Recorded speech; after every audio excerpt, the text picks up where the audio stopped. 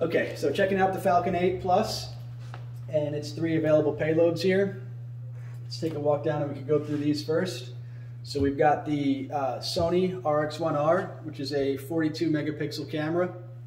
Definitely the highest resolution option, but you have the least control on this. So once you're in the air, you're not messing with aperture or camera settings. For that, you would use the Sony Alpha series here. This one's optimized for mapping. It's a 36 megapixel, full camera control in the air. This is definitely your survey payload here. For an inspection solution, you've got this set up here with the FLIR view, 640 by 512, 19 millimeter thermal, and this Lumix camera here is 12 megapixel with a 30 times zoom.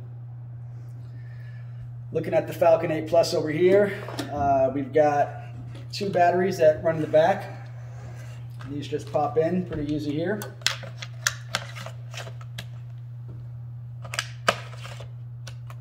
That gets that all set up. 8 propellers on this, which is really nice for redundancy. If something goes out, this thing will still fly, and it's a really compact size as well. This is kind of, what do you think, the wingspan kind of an M200 up front there. Really lightweight, really easy to operate, and that's thanks to the Cockpit Controller here. This takes 1 battery to operate. A little bigger, takes some time to get used to, but it balances out really nice when you're strapped in. Something that's pretty cool about this is you could also yaw the aircraft on the right stick by turning that dial. So it's really nice for functionality once you're in the air for keeping it straight. Alright, so let's take a look at the Sony Alpha payload, how to get it installed.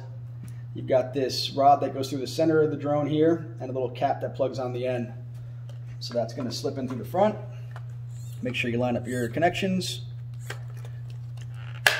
That snaps in. And then on the back side, you've got your cap. And there you go, she's secured.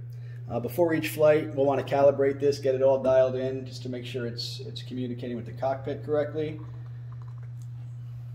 Just going to do a quick pre-flight here to get you all set up. So we're going to make sure our batteries are locked in, tabs are secured.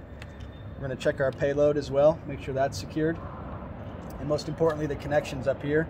Make sure that's fully seated and nothing's funky there. We check our props, we make sure those are all good, and we're going to power the camera up first. So the camera's got power, and now we're going to go to the drone. While the drone's booting up, we can turn our tablet on, and then our cockpit. While that's all setting up, we can take a minute to look at our cockpit here. These 2 main levers here are for aircraft control, whereas the side is for camera. And these buttons here will help you navigate through the menu. So drone's firing up. First thing we're going to do is make sure our return to home position is set right.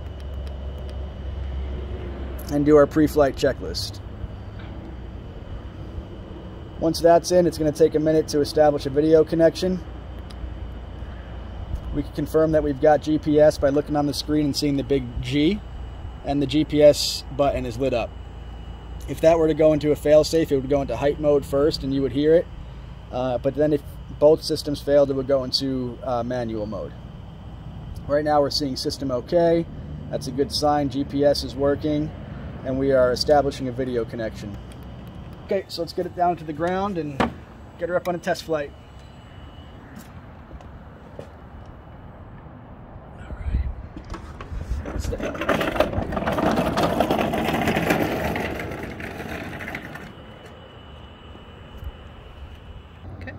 Alright, so when we're ready to fly, we're going to hold this left stick straight down and the start button at the same time, and you'll see all the motors booting up while you continue to hold that. So we could show how that looks over here. So there's your 8 motors spinning up, and then you can release the start button and you're ready to fly.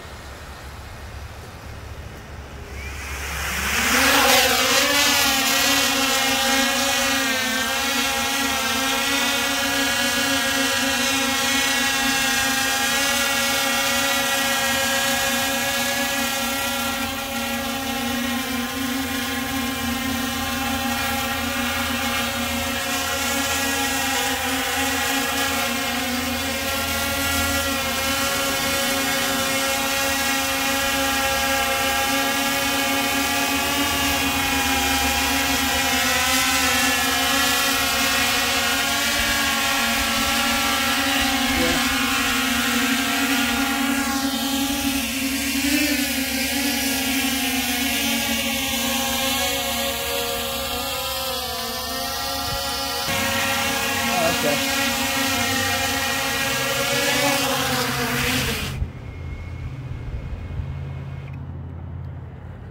Okay, it works.